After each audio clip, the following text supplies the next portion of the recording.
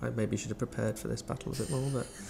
It'll be fine. How many troops you got? What, two units of towns guards and yeah, it'll be fine. I'm sure I can see no problems with that. We lost. Yes. We lost badly.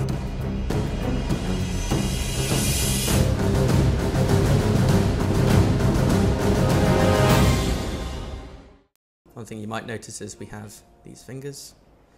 That's when my finger's touching the screen, so you can see actually how the taps and controls work.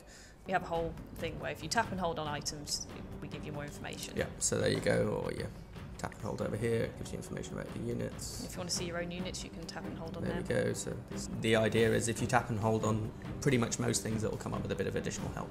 You hold down your finger, you see a little blue glow, and you can draw around and select units.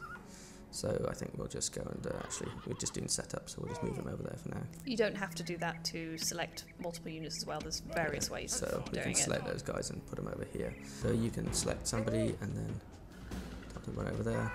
If you notice, once you've selected a different bunch of units and tell them to go and do something, if you then go and select a different unit, it deselects the first one.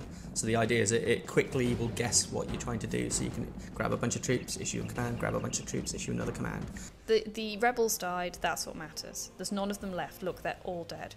All of the little icons and illustrations and everything along the bottom have all been put into HD. All of the UI buttons are all now redrawn in Retina resolution. So we have a general wanting to marry into the family. Don't just say yes. I want to know if he's worthy. I maybe should have prepared for this battle a bit more, but... It'll be fine. How many troops you got? What, two units of towns guards and yeah, it'll be fine. I'm sure I can see no problems with that.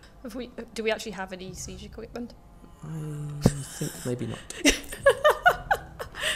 We lost. Yes. We lost badly. So, here we go. This is a really cool thing to show off. So, in this settlement, we have two generals. You can actually flip retinues between two different generals if they're in the same town. You have people who are very, very good at being a general on the battlefield, and you have people who are really good at being governors. So what you can do is you just put them in the same settlement, and then you can flip everything round so that the things which are really, really, really good for being a general are all on your general, and things which are good for looking after settlements and governors is good for your governors. And there you go.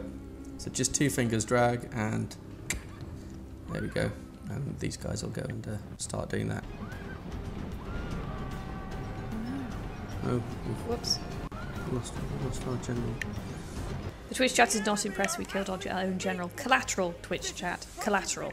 Yeah, I'm pretty sure he was the guy with all of the really bad retinues. Collateral. Yeah. All the incendiary pigs, they're amazing, yes. and so cruel. This is so cruel, but yet so funny. Just grab a pig, cover him in tar, set him on fire. Yeah, slightly smoky pig. Oh, I see. Each pig has got like a guy who comes along, a handler with like a set of matches or something. Runs in with the pig and sets it on fire. Set of matches. Yeah. Blowtorch. We killed. Oh, an enemy general as well. Yeah. Oh, wow. Not through the power of pigs necessarily, but I like to think that the pigs provided a distraction. They didn't die in vain. Hey, clear victory. Wow. So there you go. Flaming pigs won the day. So I think that's probably where we'll end the stream. Hopefully we'll have some more news and everything on our Facebook pages and Twitter and everything else about the game. Thank you for watching. Yeah, thanks for watching. Right. Bye all.